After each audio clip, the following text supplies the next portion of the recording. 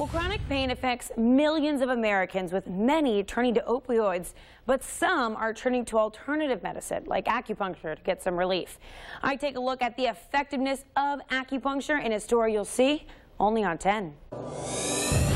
Needles in your skin. It may not sound relaxing, but some patients swear by it. I have some neck tension and a little back pain, and so I had the treatment done, and it's absolutely phenomenal. We're just going to do these points here on the ear.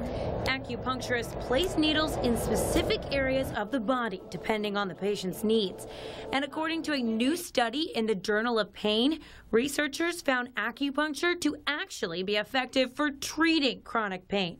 Different parts of the body can influence different regions of the body. So we're doing points below the elbows down to the hands, and from the knees down to the feet, and that allows us to treat the entire body without having to have access to the entire body. Now, acupuncture has been around for thousands of years, and it can help with a number of bodily functions. Now, she's going to insert the needle in my ear. We'll see how it feels.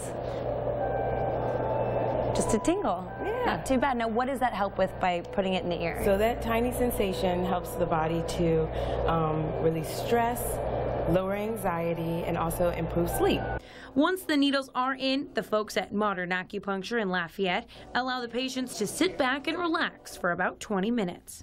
You do notice some relief right then. With the longevity of having it continually, you do notice that it diminishes. Despite acupuncture's popularity, not all scientists agree with the effectiveness of the practice, often stating there isn't enough evidence. But for some patients, they say it works because their chronic pain is gone. One of the best things that you can do. It goes right up there with a massage.